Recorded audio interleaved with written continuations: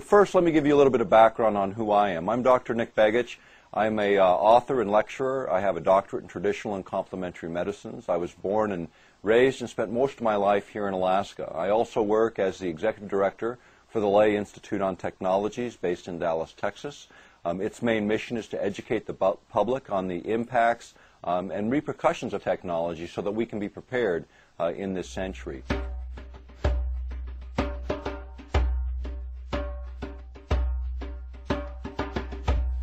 The first topic today that we want to cover is updates on the H.A.R.P story, the High Frequency Active Auroral Research Project, which many people are familiar with. This project initially was a joint effort of the Air Force and Navy to build large radio transmitters here in Alaska.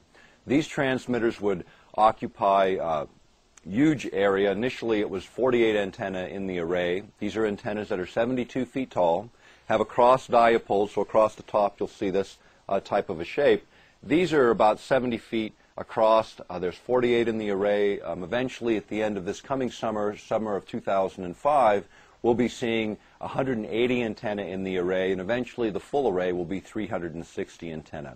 The idea between these radio frequency generators is to focus radio frequency energy in a much different way than most of us think about radio frequency energy coming off of an antenna, if we think of it at all. But when you think about it, when you go back to the original companies that started this project, it was a company called ARCO Power Technologies, Inc., which was a subsidiary of Atlantic Richfield, one of the largest oil and gas companies at that time operating in Alaska. They sold that subsidiary to E-Systems, which is a military contractor, a large military contractor based in Washington, D.C., who later sold it to Raytheon, who later sold it to British Aerospace, which now controls that technology. But in the course of that, one of the things that they had talked about was what's called earth-penetrating tomography. This is the idea of sending a signal up into the ionosphere, oscillating that signal off the ionosphere, which actually causes that layer 30 miles above the Earth's surface to begin to vibrate in harmony with the signal on the ground, causing it to act as a giant broadcast antenna, sending that signal back down to the Earth, and it passes through the Earth and sea in the form of an e.l.f., an extremely low frequency signal, a very long wavelength that efficiently passes through the Earth, and that can be used for a number of things, including earth-penetrating tomography, the idea of looking into the Earth, or in plain language, it would be like, by comparison, X-raying the Earth, or looking into the Earth for underground mineral layers, underground shelters, nuclear facilities, and the like. Brooks' concern was much broader in terms of what could be triggered with earth-penetrating tomography. And one of the things that he noted was the effect of resonance, this idea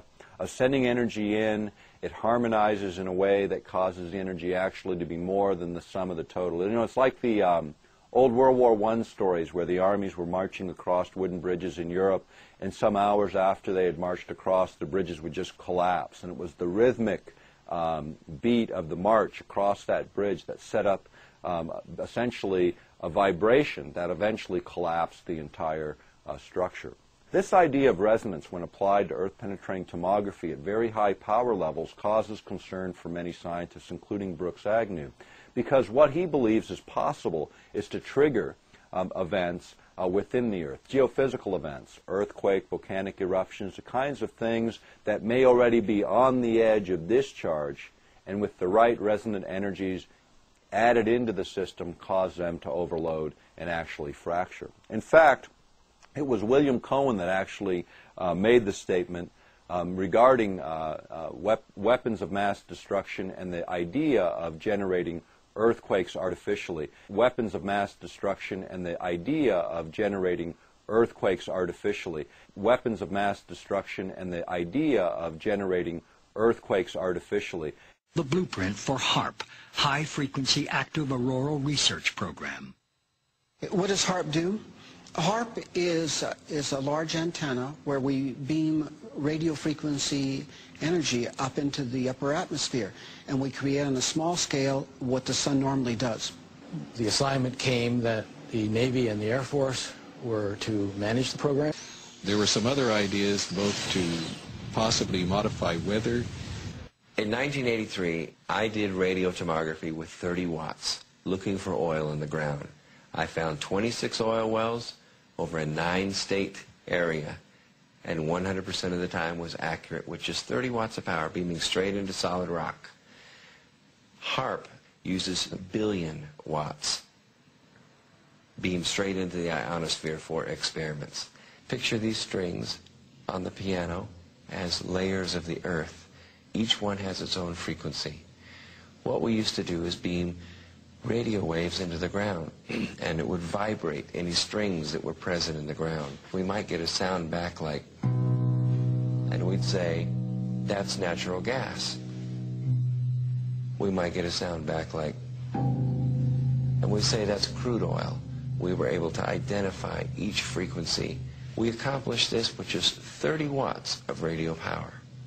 If you do this with 2 billion watts, the vibrations are so violent that the entire piano would shake. In fact, the whole house would shake. In fact, the vibrations could be so severe underground that could even cause an earthquake. Nikola Tesla was an eccentric genius and was widely seen as the great rival to Thomas Edison. Around 1891, Tesla invented the type of towering transformer coils still in use today to generate high-voltage currents for studying electricity. It was Tesla who developed alternating current, the electrical current that we use to power our homes and appliances. It was also Tesla who put man on his quest to control the weather. He developed a chilling theory for controlling the weather using extremely low-frequency waves, or e.l.f. waves. If you've been to a rock concert and felt the low-frequency vibrations of the music pounding from the speakers, e.l.f. waves are similar to that. e.l.f. waves are low-level electrical currents that are discarded from electrical power lines, electrical wirings in our homes, even electrical equipment in our cars. These are normally emitted at levels so low that they won't harm you. Tesla theorized that if e.l.f. waves could be beamed into the ionosphere, in the upper reaches of the atmosphere, man could change the course of weather.